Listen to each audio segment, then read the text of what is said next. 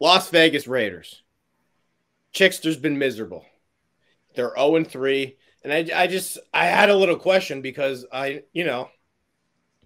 was this NFL meeting that happened at the company. And one of the ideas was each person's going to record a reaction video to every Sunday. Hey, my team won, my team lost. Jackson's been doing the videos, and Matt Hannafin's been doing the videos, and James Herrick finally caught on to the idea and is doing the videos. But I have not seen any Raiders reactions on my phone. Why is that? So I guess we're just talking about Chick for this last spot. We're not talking about Chick. I just think it's totally outrageous that he has not recorded a reaction video when it was his idea, and he took credit for it being his idea. And they're 0-3. And you know what this is? The sad truth of the matter is the fucking Raiders, they won, 11 games last year? They were outscored by 40-some points. They were never that good. They were never that good. In fact, this year's Raiders team's probably better, and they're 0-3. That's just what happens. I mean, they could be 3-0. They're 0-3. They're 0-3 because the last GM, this shit catches up to you. When you miss on so many draft picks, you're 2 or 3 players away from winning all those games. Well, you can't miss that many times. You can't do it. I mean, that's not all Josh McDaniels. He's missing 4 or 5 guys that the team fucked him. So, I mean, as far as the Chick thing is concerned, like, I didn't even know about the NFL reactions until, like, I saw Jackson doing it. And then I thought that was just something Jackson was doing, or it just ended up being posted. I don't know. I feel like Chick would, I feel like, how do I say this? This is like his ultimate time to talk shit. Like, I feel like he, like, come out of the woodwork, get your shit talk in, and then move on. Like, it's 60-second video. He's a coward because his team's losing. I'm just gonna say it like this. Like, I did see in the Slack, he was like, I'm going through it, the team is losing. I would just like to say, there's been a lot of times, like, I came on here and did shows after the Eagles fucking lost and went on a 15-minute rant. So, like, I know you get 60. People want to watch when you're fucking miserable. There was a YouTube comment. James Herrick did his reaction. There was a YouTube comment that was like, oh, you're way too chill about this. Lions lost. Like, I wanted to see someone freaking out. Yeah, no shit. You guys are allowed to be fucking mad when your team loses. You don't have to hide in a corner. It's crazy. I do think a Chick reaction video to a Raiders loss would be awesome to watch. Yeah, I think that would be fucking great. Yeah. So I think he sitting there being a fucking powder. Yeah. And I mean, I don't know. I'll start doing the Raiders reaction videos. I don't care. That might be the fucking. I don't know, but I mean, as far as like the Raiders as a team are concerned, I feel like I felt like coming into the season that they needed Derek Carr to be fucking a rock star in order to be good. And I thought it was possible. I've always agreed with Chick. I feel like ever since Derek Carr put on the Raiders uniform, he got a bum rap because like the team around him wasn't great, but he played really good, and people were just like, "Oh, Derek Carr sucks." But at the same time, Derek Carr this year so far through 3 games has not played good. He's not played good at all. He's missing open receivers. He's throwing a lot of interceptions. And if you look at it, the way they won their games last year, I mean, with the exception of the game they played against the Eagles where they absolutely fucking kicked the shit out of us, none of their wins were like, they won by like a field goal here and there, I mean, they were in 1-possession games the whole year. How many wins did Daniel Carlson win them last year? Wasn't a good. Well, that's my point. If that's how you're going to win during the course of a season, most likely what ends up happening is the next year, those 3-point games end up going the other way. Yeah. I mean, and even think about it too. Like, was it last year when they played the Jets and the Jets were in 0 coverage on the last play of the game? Greg Williams handed them that game. Yeah. So here's my point on the Raiders. This isn't all on Josh McDaniels or the new GM or, hey, I thought they did a decent job. They get Devontae Adams. He's played well. They get Chandler Jones. Like, they tried to really improve the team. But my whole point on this was they're broken. This is a bad foundation. You're not winning a lot of football games with this. You can try your damn best, but best case scenario, you're going to be in these field goal games, and maybe they go your way and maybe they don't. But this isn't a team that not winning a Super Bowl with this team in the next 5 years. It's not happening. And the reality of the situation is they got fucked. Like, go through their drafts. Who'd they pick in the first round last year? Alex Leatherwood, where's he? That's a guy that McDaniel should have in the field. Second rounder, Trayvon Morig. He's not good. I mean, go through their drafts. Who do they have from that Mayock era? Well, they should beat the Broncos, though. Henry Ruggs got picked in the first round ahead of all those guys. Well, I mean, to be fair with that one, Ruggs was looking like he was going to be good. He was looking like he was going to be good, but even so, like, I don't feel like you can blame, like, obviously, like, there's been issues, like, their drafts haven't been great because, I mean, we wouldn't be where we are right now, but I don't feel like you can blame the GM because Henry Ruggs got drunk and killed somebody doing a fucking 100 miles an hour, driving down the road. Like, he was, I thought he was clearly the fourth best guy, though, or fifth best guy. Well, I mean, they picked him 12th overall. Who do they have? I'm trying to think. I would agree. I feel like Renfro was playing better than him, but that's also because Renfro had a couple like years at that point, or maybe a year or two. This Raiders team has gotten fucked because the last guy that was drafting for him didn't know what he was doing. And my whole point on the Raiders has been the same. They should have tore this thing down. They should have started over and rebuilt. That pouring resources into a broken foundation is never a way to win football games. And we sit here and they're the only 0-3 team. They're only, a couple plays away from being 3-0. But it's fucking the draft decisions. Imagine they have Devin White out there playing linebacker instead of Cleveland Farrell. Might have you an extra win. Well, I mean, they should be 1-3 after Sunday, right? Who they play Sunday? The Broncos. I don't know if they're going to win that game. I think they can. I think their offense is better than Denver's. I mean, Denver, I don't know if this is true, but I feel like it's true. What have they scored? Like one touchdown the entire season? In 3 games, it feels like? At least you can say what you want about the Raiders, but at least they're scoring touchdowns for the most part. I don't think that was a question before the year, though. We knew they were going to score sometimes. Yeah, but that's my point. I feel like they'll score against the Broncos. But look at these fucking I feel like the Broncos probably won't score against them. They have lost 3 close games, and it all comes down to fucking boneheaded decisions.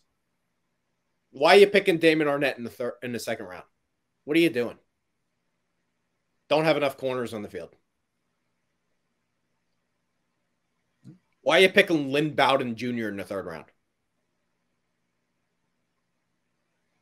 Well, I mean, it is what it is at this point. Why are you taking Alex Leatherwood in fucking 12th or something? What do we do? What are we talking about? Is he even still on the team? No. Okay, I didn't think so. But, I mean, there's at least 12 in here. 12 horrific decisions. And if they just get half of them right, they're probably 3-0, 2-1. Well, it is, like I said, it is what it is.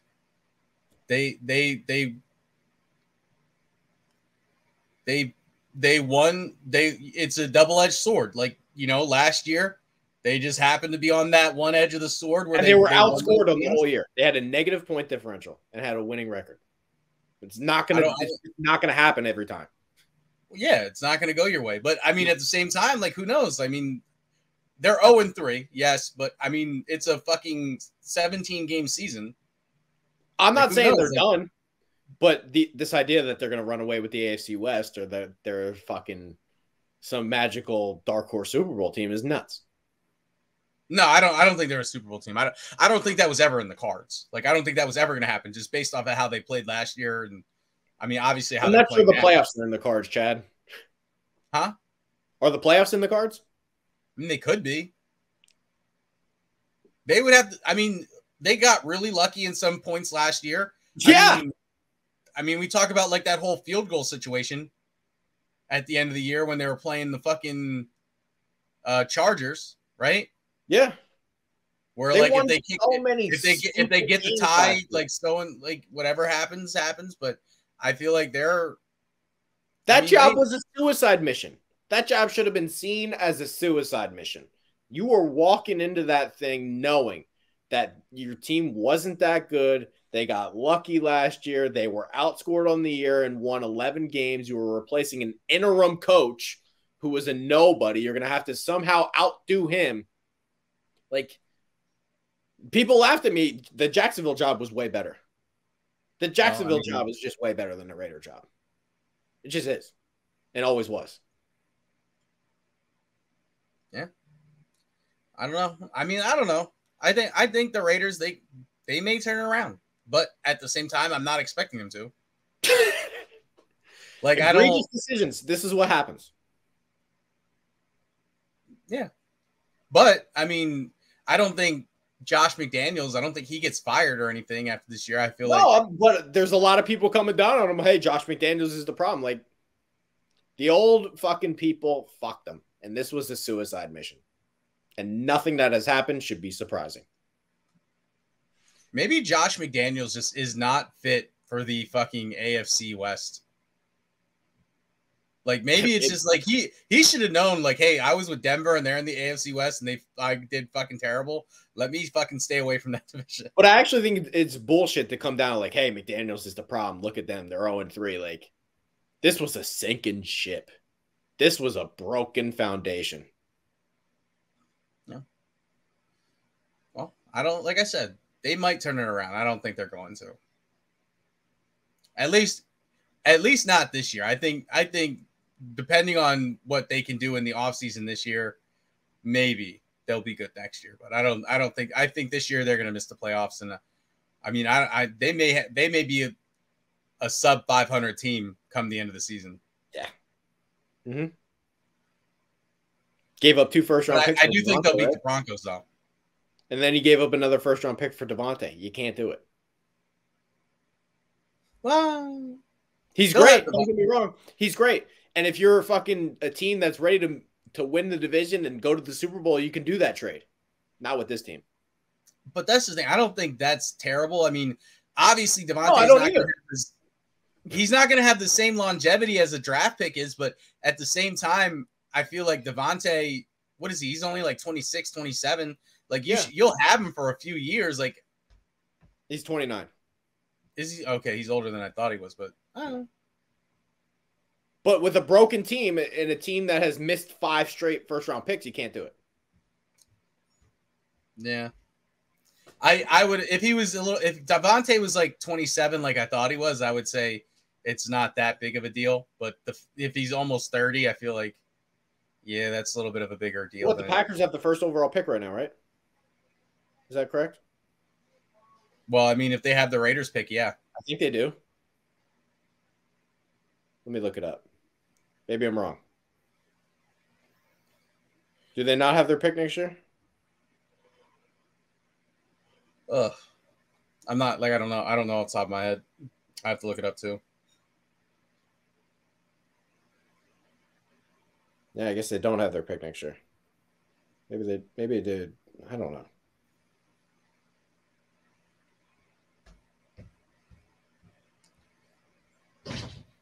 Did they trade Devontae? I thought Devontae's contract was just up.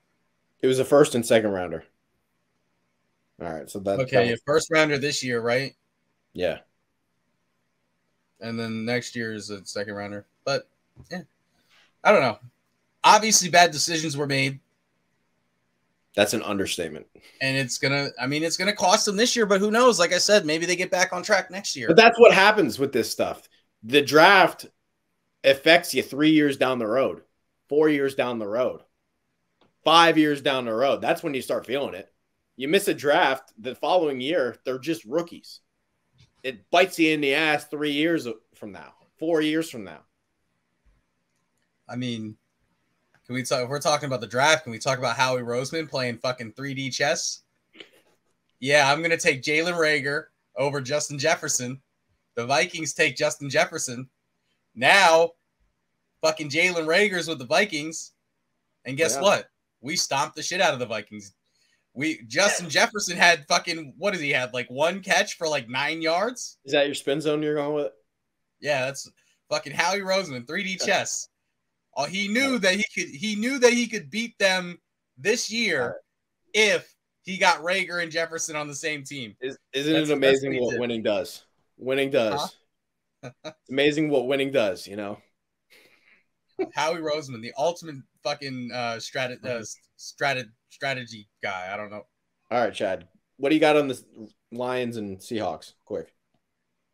No, I just want to. I mean, as far as the Lions are concerned, I mean, the Lions are 2-1. They got Jared Goff at quarterback, and I don't know. No, 1-2. I'm a Dan Campbell fan now. Yeah, I am too. I mean, with the exception of the Eagles game, like I said before, like, yeah, they came back. They made it close at the end. But, I mean, that game, I mean, until the fourth quarter, it wasn't close. Like, the Lions are – I can't believe I'm saying this in my lifetime, but the Lions are playing some good football right now. And they fucking care and they play hard. Yeah. I mean, again, we kind of talked about Brian Flores, but, like, if his teams were playing like this Dan Campbell team, he probably wouldn't have gotten fired. Because, like, like Dan Campbell, I mean, Brian Flores, he was, like, doing a good job, like, keeping it close. And, I mean, yeah, they were in the hunt, but, like, they had a good defense. They were starting 0-4 every year. Yeah. Like, you can't start 0-4 and expect to make the fucking playoffs. You can't fire 3 straight offensive coordinators and have 4 different offensive line coaches. Yeah. Can't do it. Fucking the Lions should be 3-1 because, like, I don't know. Seattle's not been good.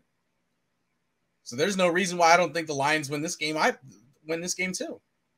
They very well could. They're 6.5-point favorites. When the fuck was the last time the Lions were 6.5-point favorites over anybody? I think, and this might have changed after week 3, but I think going into week 3, like the Lions, they were averaging like the most yards before contact when running the ball. Like they were at like 4 or 5 yards before contact. They're committed to the run. They're committed to the run. Their offensive line's really good. But not even that, just that they're committed to the run. I mean, like you said, their offensive line's really good. Like if you're getting like 3 or 4 yards before you're even getting fucking touched, like that means you're blowing guys off the line of scrimmage. Swift got hurt a couple weeks with the shoulder, but he's nasty. Yeah. He is fucking nasty. I mean, obviously, like the running back does matter, but I mean, as long as you have a good offensive line, like you can really plug anybody in there. It may not be as good, but you still get good results. Yeah, I like what the Lions are doing. I do. And I picked the wrong fucking St. Brown. I was so high on his brother who used to be with the Packers, and I don't know where he is now. The Bears. If I had known it was Amon-Ra that I needed on my fantasy team, I would have been all right. How many fucking years did I have fucking his brother on the team? Equanimous, and he didn't do shit. Yeah. Well, I was going to convince the brother was going to suck because of him. Yeah.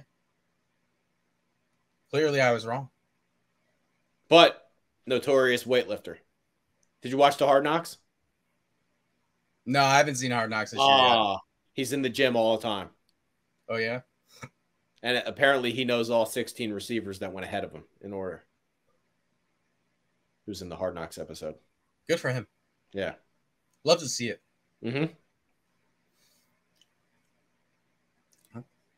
Any closing thoughts with Seattle, or you don't have anything on Seattle?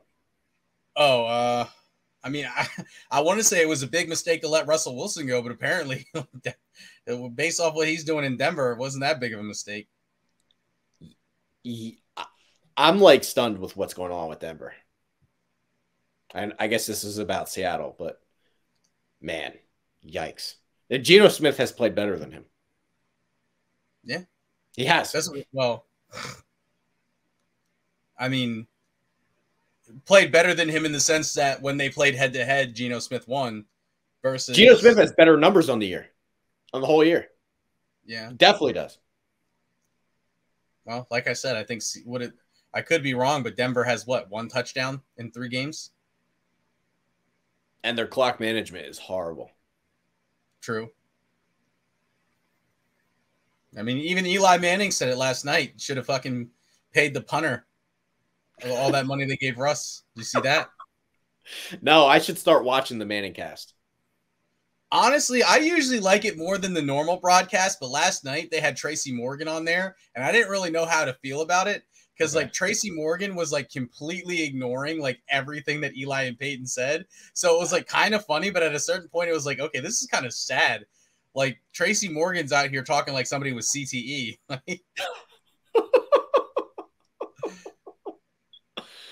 Yikes. All right. What else? Any bold predictions for next week? Then we can wrap it up. No bold predictions. No bold predictions. I mean, if you count the Eagles being 4-0 a bold prediction, then no. Okay. Eagles 4-0, Miami 4-0. They're the only 2 unbeaten teams left, right? Miami and Philly. Yes. Yeah, I like that. Like to hear that. Both Alabama quarterbacks undefeated. Sounds good. Yeah. All right, Chad. Anything else last from you, Trey? I think it might be preparing a war against the Pittsburgh Steelers fans. That's all I know. Oh, they deserve it. Hey, I called them a poverty franchise for signing Mitch Trubisky. They got mad at me, and look at what has happened to them. Well, if it was up to me, I would have traded Jalen Hurts for draft picks at the start of the season. So I don't know. I don't want to say anything and get yelled at because, like I said, I wanted Jalen to be good. I just wasn't sure if he would be. I'm glad that he is, though. Yeah. Well, that'll about do it for this episode. We'll just so everybody knows, we recorded this Tuesday in the morning, so hopefully this gets posted either Wednesday or Thursday morning sometime. I don't know. We've had producer issues. We don't have a producer right now. Hopefully we don't have editing issues now going forward.